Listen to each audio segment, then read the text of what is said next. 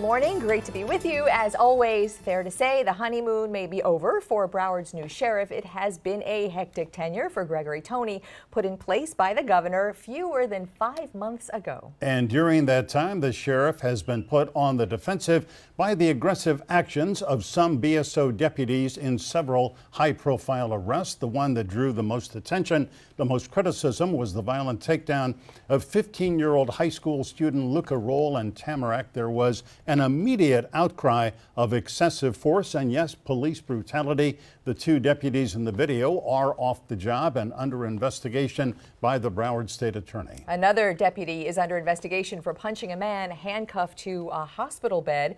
More accusations of excessive force. And the case of a jail inmate named Tammy Jackson, who gave birth alone in a jail cell while corrections officers who do work for the sheriff failed to heed her cries for help. An internal affairs investigation is underway into that. And just this week, the parents of 17-year-old Jordan Bennett said he was the victim of excessive force by a BSO school resource officer at Blanche Eli High. Sheriff Tony immediately pushed back on this one, saying the officer's body cam video and other evidence shows the deputy acted correctly and within the law. Broward Sheriff Gregory Tony right here to talk about all that and more. It is so great of you to come in, sit down with us. We have a lot to talk about. Thank you for having me back, and we do. Yeah. Well, we do, and let's begin with what one attorney this week described as a pattern and practice of BSO deputies abusing black and brown boys. Does that stand up? No, it doesn't. You know, one of the things we've seen as a byproduct of two incidents that had a lot of notoriety behind them. The DeLuca incident, and of course, one of my deputies being involved in striking an inmate who was in custody in the bed. Right. Those two incidents stand out and required us to do an internal affairs investigation, but it's not consistently across the board with our BSO deputies being involved in potential excessive These are force. anomalies, you think? These are anomalies for sure. Yeah. If you look at the amount of encounters we have in the millions with our general public, we oftentimes go without using any form of force. Well, of course, and what is news is what's not supposed to happen. That's Correct. Sort of the definition. But let's start with the DeLuca Roll. Sure. That is the young man in Tamarack, 15 years old, a high school student. Maybe we have the video. Cell phone video is what brings this into the public eye. And watching this cell phone video, we don't know what happened right before or right after, but certainly seeing a deputy bang a teenager's head against the asphalt is really disturbing. What can you say about this tactical use of force to those watching? Sure. Well, first, anytime I have an opportunity to witness any form of excessive force on the iPhones, just like any general civilian, we have that cringe factor too. And so when I see one of our deputies involved with taking a young man down to the ground and his head striking, it's alarming. But it requires us to go through an internal affairs investigations to make sure that was he in compliance with policy? Was there anything that was beyond, you know, the nature of what we've seen in a very short clip? So if I could just follow up on that. Sure. So what we actually do see a little bit of the before, and DeLuca Roll does not, he's standing there. He is not flailing, he's not appearing to be threatening. And because it's an internal affairs investigation, understandably, you really can't talk about much of the detail. Correct. But in a very general sense, when you see something like that, what is on that use of force matrix that officers are trained to do that we don't know about that might have resulted in what we see? That's a great question, and I'm glad you brought that up. It gives me a chance to kind of paint a picture for the general public. When we talk about our use of force policies, there are different behavior patterns that a general civilian may indicate or do, whether it be blading their body or clenching their fists or taking certain posture, that allows us to start looking at how our matrix of what can I do, what type of action is going to be appropriate. And oftentimes you don't get to see all those things because you're not in that first person point of view or the camera doesn't pick it up.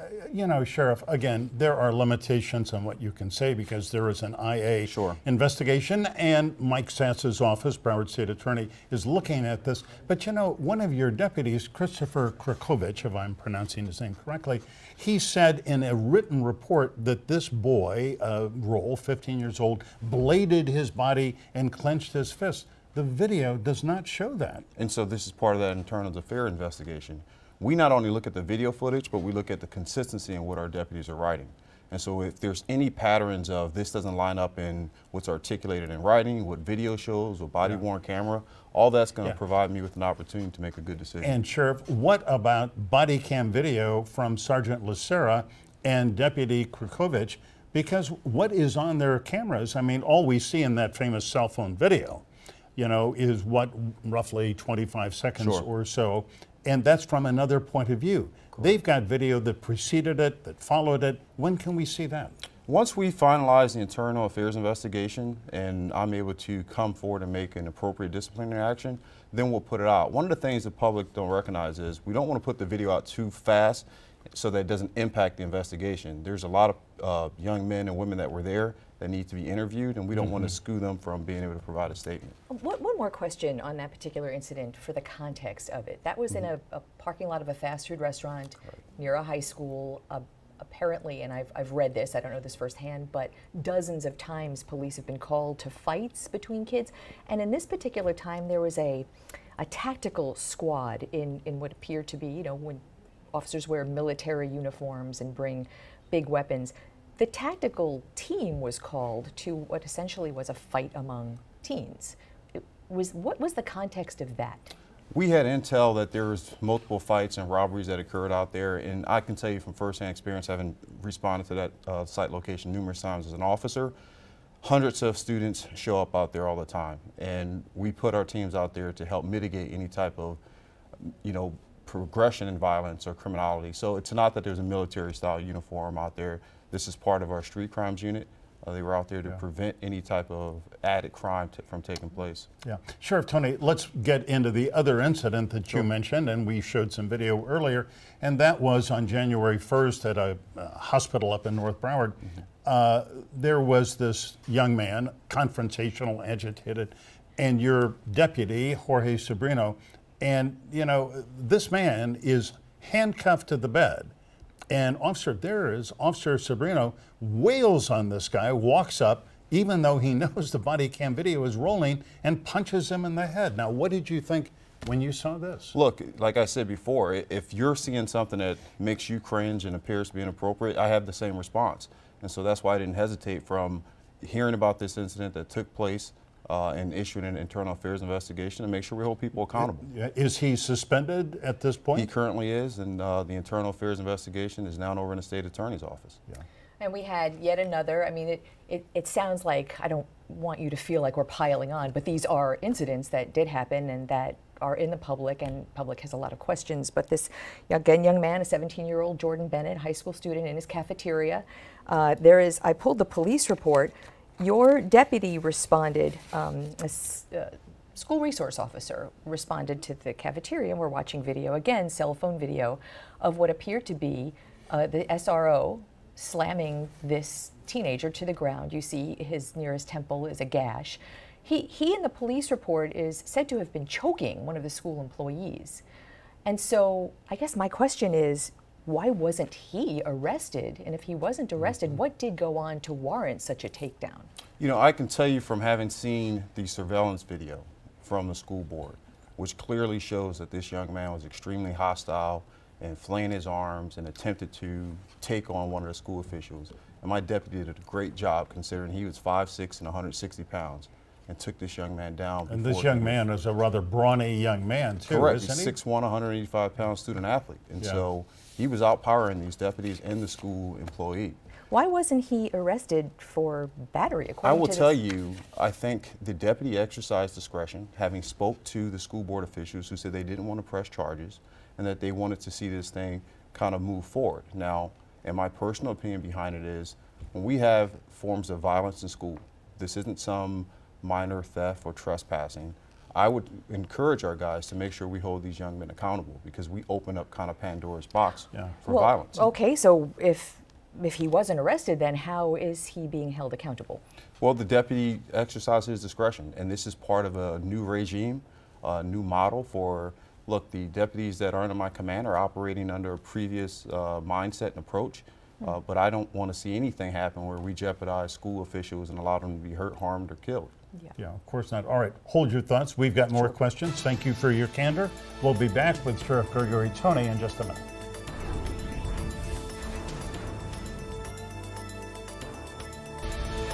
We are back with a fairly wide-ranging discussion with Broward Sheriff Gregory Tony. Sheriff, I just want to sort of continue from the last segment talking about school accountability and this young man, Jordan Bennett, who, according to you, is a bit violent with a school employee, yet there was discretion made. He was not arrested. He, frankly, was not held accountable for those actions. You are the sheriff of Broward County because of what happened at Marjory Stoneman Douglas High School. That is not an understatement or an overstatement. And because the MSD Public Safety Commission found that there were serious lack of accountability for disciplinary actions in schools. So how do you now go forward with this kind of behavior as even benign violence, if there is such a thing, and not hold kids accountable or put them in some sort of track where they're not going to be lost in the system and resurface somewhere later in a much more violent way? I think for quite some time, the school board as well as the sheriff's office have been trying to partner up and figure out what type of diversionary programs are going to be successful. And what I've seen since I've taken office is that that process or that relationship has reduced some level of accountability and discretionary practices for my deputies, meaning we're so focused more so on who we're not going to arrest that sometimes we overlook the violent crimes. And those are things that I'm changing is from a cultural side. If we have a young man who makes a mistake and is trespassing or some type of minor miscellaneous offense, we don't want to open up the pipeline and start arresting people for things of that nature. But violence has to be unacceptable. Yeah. Sheriff, let's move on to, I think, maybe the most appalling incident involving any of your employees. We're talking about corrections officers at a jail facility in Broward. All of the, 5,000 people work for you. Yes, sir. Almost $1 billion budget. It's a huge operation. Fire rescue works for you as well. Anyway, Tammy Jackson, 35-year-old Broward woman with a history of some mental issues, was giving birth in an isolation cell at this jail, called out for help at 3:17 in the morning, and no doctor arrived, nobody called 911. She gave birth by herself in this jail cell. I mean, this is just an appalling situation. I can tell you so far I agree. I agree that it's appalling and what's been on the surface, but in terms of what BSO, our sheriffs and deputies inside the site locations, what I'm looking at now has been, were we doing our job correctly? And so it's an internal affairs investigation. But there's two sides of it. We also have contract out to one of our vendors who provide the medical services, and I'm holding them accountable. Yeah, they were called. They were called early, and it took them 7 hours to get there. And they failed to perform and meet the standards that we have for them.